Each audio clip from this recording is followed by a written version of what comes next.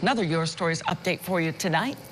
YS team getting things done. Many of you have called and emailed us about that rough ride around the old Great Northern Mall. Tonight we can tell you many of the large potholes you watching your wheels for months are now patched. We're going to go to Ryan Dean, who's been working on trying to get those craters fixed for more than a year. Jeff and Christy, rough railroad tracks and potholes. Two hot topics that keep the Your Stories team running hot. The craters at Great Northern, easily one of the more popular complaints we receive. Here's video from a few weeks ago that shows just how badly the outer road at Great Northern had deteriorated. While the mall is closed, many still use this route to get to other businesses, including the popular BJ's Wholesale Club. You can see that some of the deep ruts had been circled for repair. Well, those marked potholes now patched.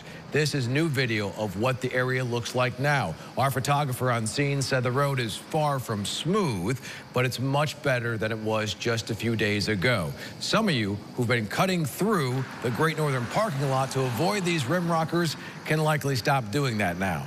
The new owner of Great Northern, Guy Hart, inherited the pothole problem when he bought the property over the summer. He told me he was trying to get the deeper ruts repaired by early October because the town is actually hosting fireworks at the mall this Saturday at 7. Hart has said in the past the plan is to maintain the outer road until the entire property gets renovated over the next 5 years. With this Your Stories update, Ryan Dean, News Channel 9. Ryan, thanks very much. If you have a problem the Your Stories team should be looking into, well, the best way to reach us by sending an email, which is yourstories@localsyr.com. All right.